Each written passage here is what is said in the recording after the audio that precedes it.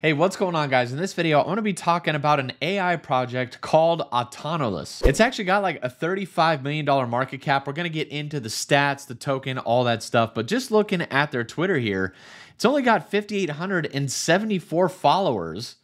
Considering the market cap is 35 million on CoinGecko, it kind of makes you wonder what's up there. It does more than help DAOs become autonomous, but it is their stated mission on the website here. DAO operations are slow, and sub-DAOs only help so much. DAOs run apps and protocols which are constrained by smart contract limitations, centralization, and liability risks. Autonolas enables developers to help. And that's the first thing I thought was pretty cool about this. DAOs are inherently not that actually decentralized, in my opinion, especially when they're running their treasuries and things like that. There's usually a group of people with a multi-sig that are running stuff behind the scenes, and they are aiming to make it as automated, all this stuff, as possible using AI. David Minarsh, I've watched a couple of his videos. He is I believe the co-creator or the creator of Autonolas, and there is also, it's being created by Valerie, which I believe he co-founded or founded that one as well. But this is how he positioned it in this video. You've got OpenAI and the AI tools at the bottom. You've got agents like Fetch AI. Then you've got co-owned agents. So agents owned by a DAO is how I'm gathering that with Autonolas. And then he said co-owned AI just in general is the ultimate trophy they're trying to get to, but he mentioned that could take like 10 years. Crypto Distilled has a position like this over on Twitter. Autonolas is the next iteration of Web3 tech. Bitcoin gave us digital ledgers, ETH gave us smart contracts, Link gave us oracles, and OLAS gives us autonomous services. It's a framework that plugs AI into everything, is how he describes it. The protocol started out on just ETH, to my understanding, but it is growing. You've got it on Ethereum, Polygon, Gnosis Chain, and I'm not sure if Gnosis Chain is an ETH L2. I don't know much about that. Polygon obviously is, and Solana is its own beast. And fortunately, if you're interested in buying this OLAS token, you won't have to necessarily buy it on Ethereum and have to deal with those very, very expensive gas fees. If they aren't that expensive now, in the bull run, when you might look to exit, it's likely that the gas fees are going to be outrageous, right? So they have an AIP right now, an autonomous improvement proposal to encourage the creation of OLAS on Gnosis and Matic. And I didn't see it here for Solana, but I imagine that would be right around the corner if this one goes through. I got a tweet here from People's Optimism CEO, which I love the name. It's positive. We're going to go through some of the use cases of Autonolas there, but I was chatting with them over in Discord, and this was a really, really helpful description, at least for me, for what this does. The big difference between a task that is programmed to execute under certain conditions and an AI agent, and that's what Autonolas aims to have, is agents, is that instead of a task, the task can actually be a goal that then requires the AI agent to think about steps or subtasks to accomplish a said goal. So in a nutshell there, it is creating AI agents that can figure stuff out, work together, and try to solve a goal. So it's not like ChatGPT where you prompt it, it gives you an answer, and it's done. This, it goes out, looks for answers, and it curates things in order to reach the goal. The way that it is currently being utilized right now, I've got a few different things from a couple different projects you might have heard of, like CowSwap over on Ethereum. I believe this tries to get rid of MEV. That's just a separate thing though. But Autonolas, it is possible to further decentralize the major components and improve their capabilities. So they use it with watchtowers, I believe.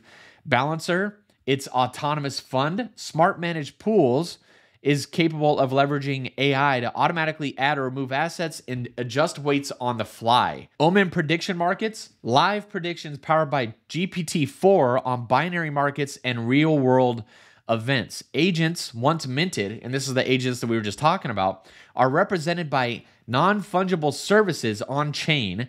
After loading them with an allowance, they can then get to work by searching and wagering on events in real time. So you'd have an AI that is going out there and working these prediction markets for you. I'm hoping actually that I can get this person, People's Optimism CEO, onto the channel to have a chat about this because it does seem very interesting. And I already know that's going to happen because he agreed. So one question that I really have is what creates the buy pressure for the OLAS token itself? It is a governance token, but if you're not contributing code to get rewarded, if you're just like a passive investor type, like I am, I'm not a developer, I'm not entirely sure what would create that buy pressure. Because to my understanding, if you just hold the OLAS token, there's no, immediate revenue share kind of thing. I got 3 Dune dashboards I want to kind of walk through. This project does look like it is getting adopted. It's got a $36 million market cap and 42 million circulating supply. However, that is a very small portion, less than 10%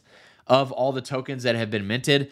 Over a 10-year period, the first 10 years, there's going to be a maximum of 1 billion tokens. And this is kind of how it's broken out right now. Circulating supply, like I said, it's a super small amount. You've got the unminted tokens. This is that second half, like 400 and some odd million that aren't in existence yet.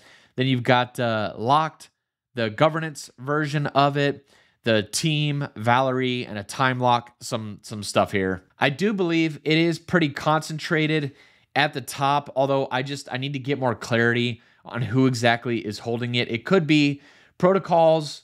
I don't think it's on any centralized exchanges to this point. So this is a unique project. I haven't looked at anything like it before, so I need to do more digging on that. Right now, it's got 1,871 holders, and it is filtering out some. So this query shows the amount of OLAS and EOAs and contracts, excluding wallets with less than 0.05 OLAS, so dust, founder member holdings, so Valerie and BU OLAS, Autonolas DAO, holding time lock, and VE OLAS. So that's actually a good description of some of these here. So we've got VE OLAS, which are tied up.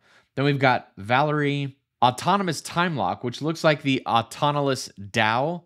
And then we've got BU OLAS, which looks like the founding team here. And then, yeah, we've got the circulating. Definitely concerning to me, at least, because I don't know that these won't get dumped on the market. There's just no way to really be able to determine that, at least with the information I have right now. But look at these weekly transactions numbers. They are going up.